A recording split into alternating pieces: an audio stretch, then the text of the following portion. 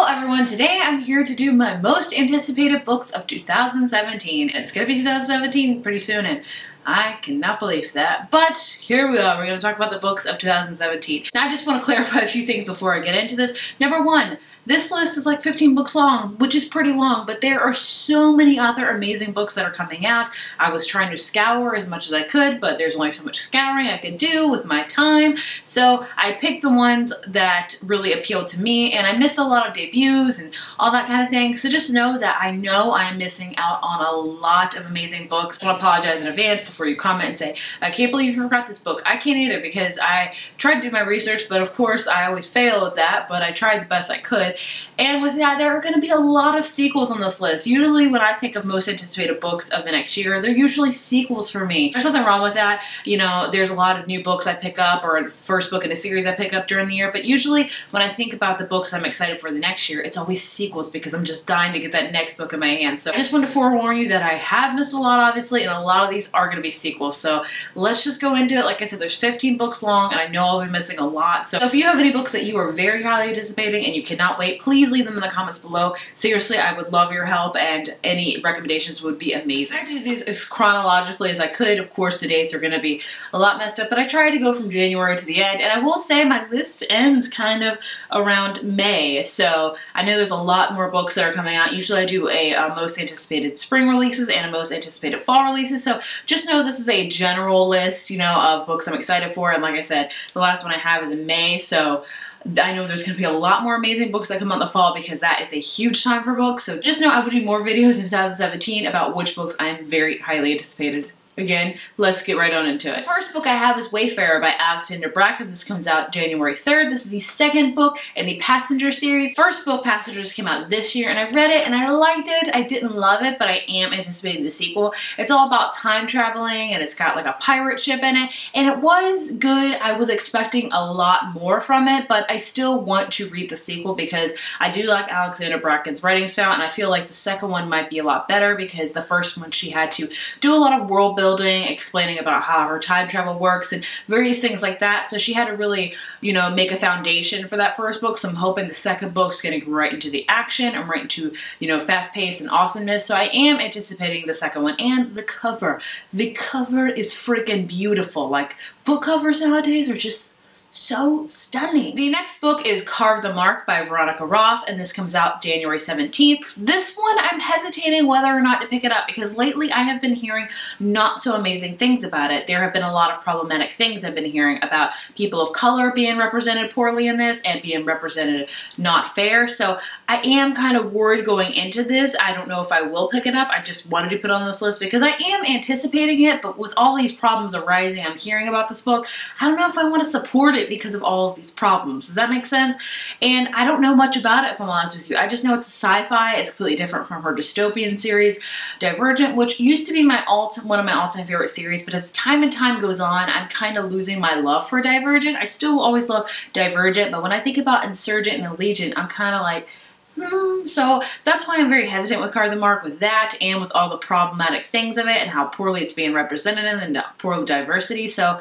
yeah, I don't know about this one. The next book is Wind Witch by Susan Dennard, and this comes out January 10th. This is the second book in the Truth Witch series, or I think it's called the Witchland series. Truth Witch was the first book in a series that came out this year, and I really enjoyed it. It's about these two characters named Safi Isolt, and they both are witches. One's a Truth Witch, one is a Thread Witch, and they're different witches within this realm and how they have different powers. But the amazing thing about this book is that there was like not a lot of romance. It was a little tiny bit, but it was mainly about the friendship and sister bond between these two characters, which is amazing, which we don't get too much in YA because we get a lot of romance, which I know I love my fair share of romance, but I love reading an amazing sisterhood friendship bond. And I really did enjoy the first one. I didn't give it a full 5 out of 5, but I did like it a lot. So I am anticipating Wind Witch, and I think this one follows Merit a lot. I'm not too sure about it, but I'm still really anticipating it. The next book is By Your Side by Casey West, and this is a lovey-dovey contemporary book. It reminds me a lot of Breakfast Club almost, because I think this girl and boy get locked together in a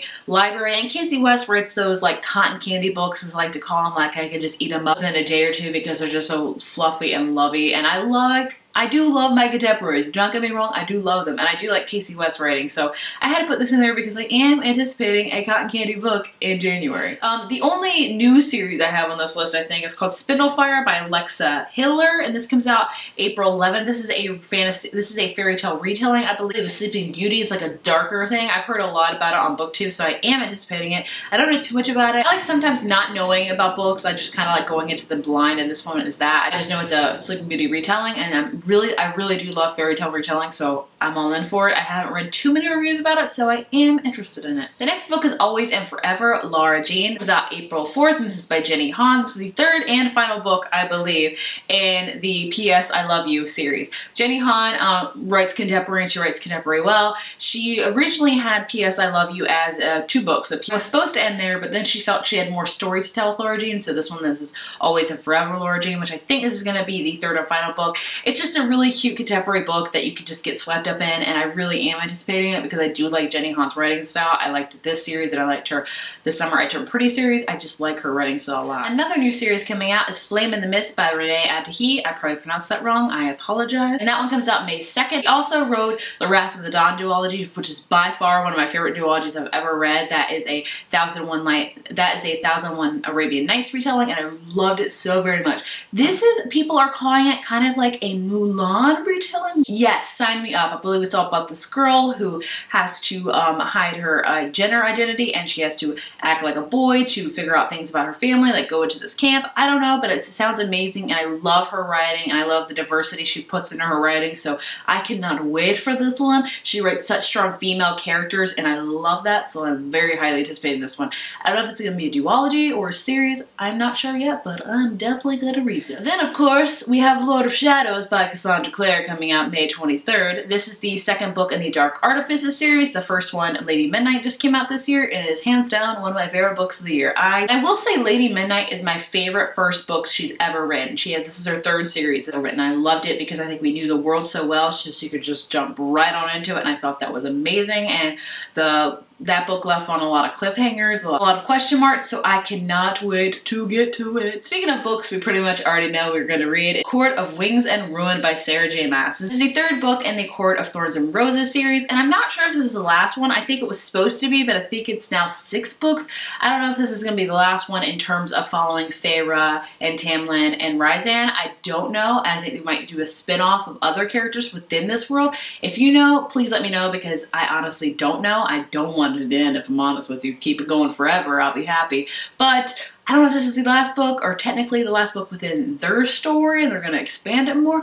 I'm not sure, but I love Court of Thorns and Roses. I thought I loved that book, and then I read Mist and Fury, and I was like, holy crap, I really love this, so I cannot wait to see what happens in this third one, because it's gonna be probably amazing. The next one I have is Save the Date by Morgan Matson. This comes out May 2nd. Again, I feel like Sarah J. Maas and Morgan Matson always like release books around the same time. I struggle with deciding which one to pick up first because I love them both so much. I don't know much about this one. This doesn't even have a cover yet. I think this is something to do with, I don't even know, honestly. It just says Morgan Matson, and Morgan Matson is a auto-buy author for me. I love Morgan Matson. She's one of my favorite contemporary authors, hands down, and I know I could be in for an amazing self-discovery journey with romance and fluff and all that amazing things, so I cannot wait. Save the Date sounds like something to do with weddings, though, which I'm excited about because I'm a wedding photographer, so every time I read weddings, I'm like, yes. Speaking of contemporaries, we have Once and For All by Sarah Dessen coming out in June. Like I said, I love contemporaries, but Sarah Dessen is hands down my favorite contemporary author. I love Sarah Dessen. I have loved Sarah Dessen since I was 16.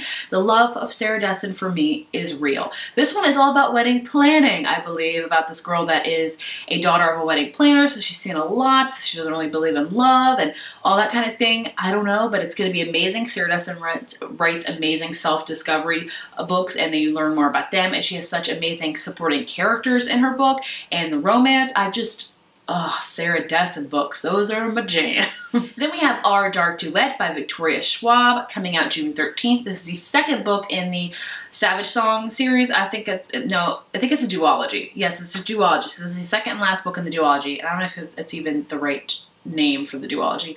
I don't know. I read The Savage Song this past year and I did really like it. I didn't love as much as I did, but I do like this series because there's like no romance in it, which again, you don't get a lot in YA, and it is refreshing to read that now and again. This is all about a book about monsters versus humans, and the monster wants to become a human and the human wants to become a monster. It is really good. I do like Victoria Schwab's writing style a lot, so I am anticipating this one, and duologies are a new thing now, and I really love it because it's like 2 books and you're done. The next book is Because You Love to Hate Me, and that comes out on July 11th. It's a villain anthology, and this is written by a whole bunch of authors and by a whole bunch of awesome booktubers. So basically, an author was paired up for a booktuber, and the booktuber picked the villain, and the author has to write a short story about the villain, and it sounds so amazing, and I just can't wait to read it to support all my friends in this amazing book, and it just sounds awesome, and I'm just so excited for everyone that's involved because it is an amazing opportunity, and I can't wait to hold it in my hands and see their names like on a book. Like it just sounds amazing, and I'm so happy and thrilled that this is happening for them, and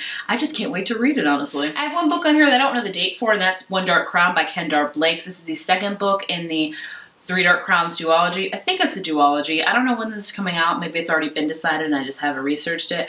3 Dark Crowns is the new series this year, or new duology, and I love the first book. I thought it was awesome. It's about these 3 triplet sisters who have to grow up pretty much, and they do kill each other when they're 16, and whoever's left standing is the queen. The world building in that first book was amazing. Characters were amazing. Overall, it's just a very dark, deep, gritty book, and I loved it, and I can't wait to see what's going to happen in the second one. I think the author, I did an interview with the author, and she said like this is going to be the last book in the duology, but she's thinking about writing more within this world, which I am all for because it is an amazing world. I highly recommend it because I can't wait for this one. Like, who's gonna get the crown? Another book that is TBD that we don't know, excuse me, I have to look at my thing, it's The Gatlin School for Vigilantes by Marissa Meyer, and I don't even know anything more about it because it's by Marissa Meyer. I love Marissa Meyer. This has been, like I said, it's all about vigilantes. I think they're in this city, there are 2 schools, and one's for like the superheroes and then one's for kind of like the sidekicks, and we follow a person that is in the sidekick school, but she may be in the superhero school. I believe, I could be 100% wrong, but I don't know. It sounds amazing about vigilantes and superheroes and sidekicks, and yes, yes, Marissa Meyer is amazing. This has no cover, this has no date release, so I don't know. I hope it's coming out next year, but I cannot wait to read it. And the last book I have on here is the 6th and final book in the Throne of Glass series. We do not know the name, we do not know the date it's being released. I'm gonna guess sometime in September though, because that's usually when they are released, but either way, I cannot wait for it, and I want to wait for it because it'll mean the end of one of my favorite series ever, so oh, sadness, so much sadness, but I cannot wait for it. So that was all my most anticipated reads of 2017. Like I said, I know, underline. I forgot so many amazing books. So if you could help me out and let me know some books that you were anticipating next year, please leave them down in the comments. I would love to know. And, you know, like I said, I'm sorry I forgot, but I tried to do the best I could, but sometimes I just fail. But I hope this list maybe brought some new books to your attention, maybe not, maybe you've already heard of all these. I don't know, but like I said, I know I forgot a lot. I just keep saying that because I feel horrible about it. But I hope you guys enjoyed the video. And like I said, please leave me comments down below of books you know that are coming out next year that you are highly anticipating. Please, I would love to know any new books so I can go ahead and write them on my list. If you like this video, be sure to give it a thumbs up and hit subscribe, and I will see you in my next one. Bye.